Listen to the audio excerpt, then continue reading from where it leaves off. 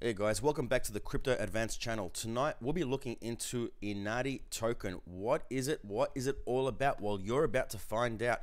So Inari token, the ultimate undumpable token. Inari was built with state-of-the-art anti-dump technology.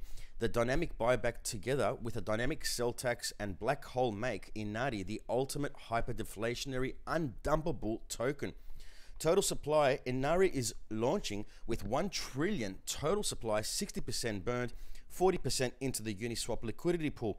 The Inari smart contract comes with static buy fees and dynamic sell fees designed to help the price grow.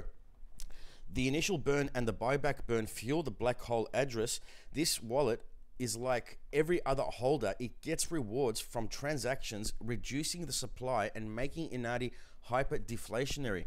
Liquidity will be locked as soon as the token launches. Token holders are rewarded through a redistribution fee on every transaction.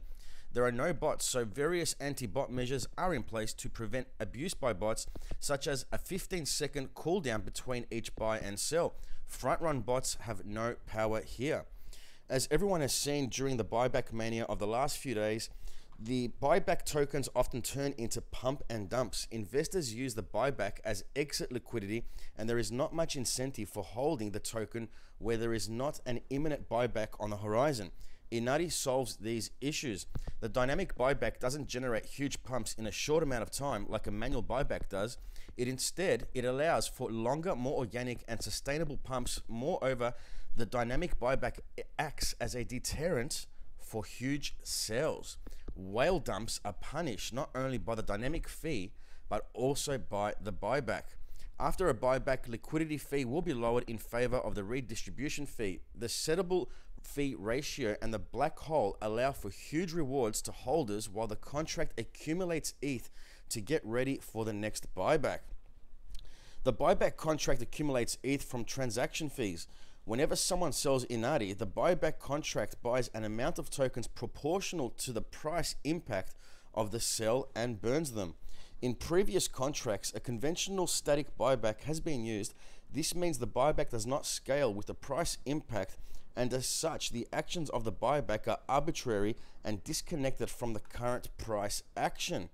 When the buyback is activated, the Inari smart contract buys back tokens after sells for an amount proportional to the price impact of the sell. This makes Inari contract smarter. It doesn't waste funds on pointless pumps, but instead reacts dynamically. Inari's buyback mechanism allows for supercharging buybacks.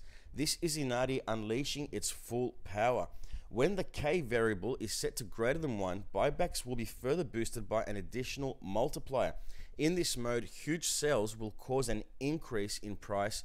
Whales will think not once, not twice, but perhaps even 3 times before selling. And it is compatible with the MetaMask wallet, which is great. The innovative dynamic fee structure allows whales to enter and profit while benefiting the entire community. The sell fee is dynamically scaled to the sales price impact with a minimum fee of 10% and a maximum fee of 40%. As there is no limit, you will never find yourself with unrealized gains when you decide to take profit. This structure benefits both bigger and smaller players alike. Now, in terms of when renounce, automated buyback smart contracts are inefficient left to themselves. Implementing hard-coded parameters and a fixed immutable behavior leaves the protocol vulnerable to malicious attacks. Most importantly, ownership renounce severely hinders the upgradability and thus longevity of the project. This is why, just like Everrise, Inari ownership will not be renounced. Keeping the ownership of the contract allows us to find an optimal buyback parameters such as project keeps growing and to prevent bad actors from exploiting the contract and draining the buyback wallet. So what can the owner actually do?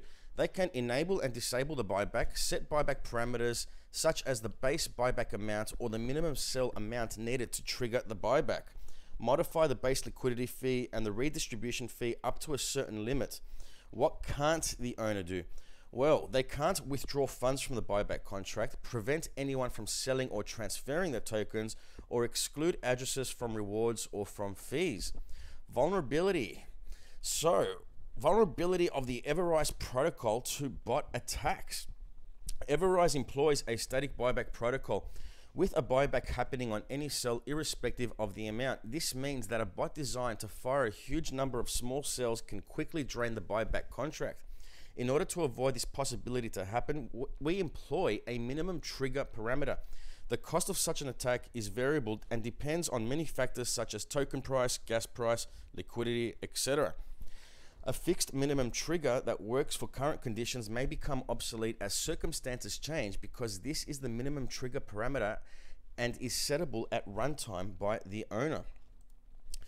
Settleable fees. So keeping the ownership of the contract allows us to vary the ratio of redistribution and liquidity fees.